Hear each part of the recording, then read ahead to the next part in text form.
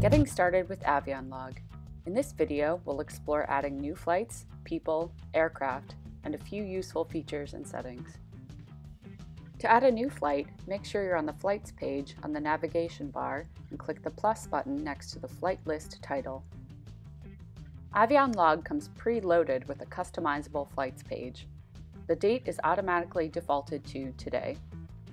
We'll enter a flight number, allowing AvionLog to track routes you've already flown. If you fly with different call signs to your flight number, you can add it here, leave it blank, or disable this feature in settings. Next, we'll enter the aircraft registration, and since it's new, we'll tap on Add New Aircraft Registration in the drop-down menu. This brings you to a pop-up where you can enter details about that aircraft registration. Now search for your type. AvionLog is loaded with a huge database of aircraft, so it's likely to be there. Otherwise, you can create your own type. To keep things simple, each time a new entry is made, AvionLog guides you through the entries you may want to make, or you can skip them, all without ever leaving the flight entry page.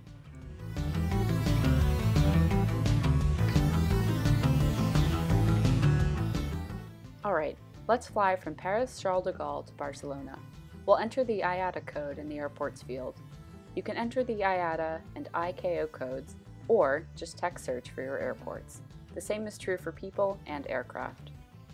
As this is the first flight you're adding, type your name as first name and last name and click Add New Person in the drop-down menu. Toggle the switch to let the app know it's you and enter any details you want. Now do the same for your co-pilot.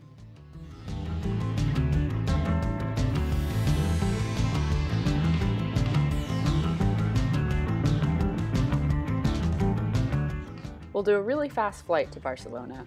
Notice how the app recognizes local and UTC times? You can enter either when you're logging. Let's say we should tag ourselves as the pilot flying. Toggle the Is Pilot Flying switch. Now you're the pilot flying, and the takeoff and landing have been credited to you.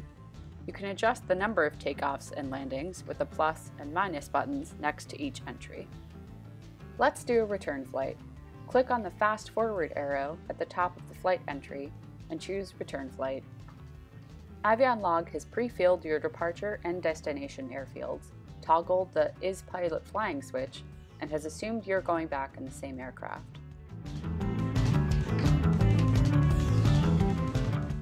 Easy, you're ready to log your flight back.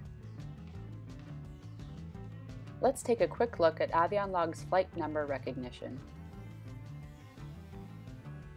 We'll make a new flight and enter a previously used flight number, in this case, the first one we used, FLT123. Notice that AvionLog recognizes the flight number and gives you the choice to quick fill your airports.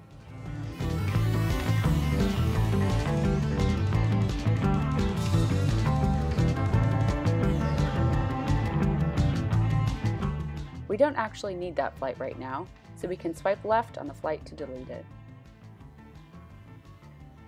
AvionLog has a comprehensive range of settings and features.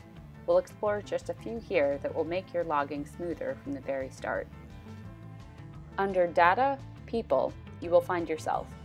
Click on that entry and make yourself the default PIC or SIC. Now when you create a flight, your name is pre-filled.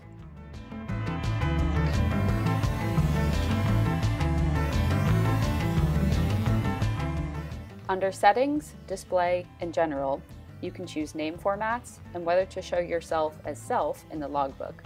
We'll turn that on. Notice when we make a new flight, we're already there, and we now show up as self. All our previous entries have also converted to self. As we didn't enter any flight data, when we click Done, that flight is not saved. Let's look at customizing the flights page. We'll measure the great circle distance between our airports. Go to Settings, we're still on the Display page, choose Flight Editing Fields and Order, scroll down to Calculated Distance, and toggle the switch on. When we go back to a flights page, we can see that the Calculated Distance field is now enabled, and AvionLog has calculated the distance between the airports. Let's go back to the main settings page. Various settings can be accessed here, including AvionLog's Live Sync settings. Use this to synchronize your logbook across multiple devices. Backup can also be found here. AvionLog links to Box and Dropbox for free to keep your logbook backed up securely. Thanks for watching this AvionLog tutorial.